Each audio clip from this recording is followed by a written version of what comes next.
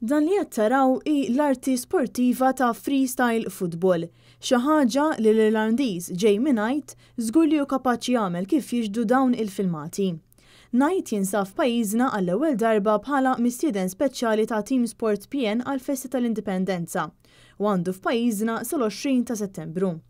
Dan l-istazzjon kellu l-opportunità li jiltaqa' miegħu u jitkellem ftit miegħu u fil-waqt li urina x'involvi freestyle football għalinna kemm jiddedika ħin biex jasal biex jagħmel dan. I've been training freestyle football for 5 years now.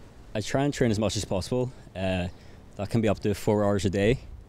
Sometimes like 1 hour, but I try every day to practice, because I want to to become the best. Saqsejni x'jistenna mill-membri tal-udjenza li fit-19 u l-20 ta' Settembru se jkun qiegħed jurihom it-talent tiegħu fuq il-palk prinċipali fl-ispettaklu tal-Fosos tal-Furjana. I expect them to really enjoy my show. I've performed in front of thousands of people before and I get a really good reception.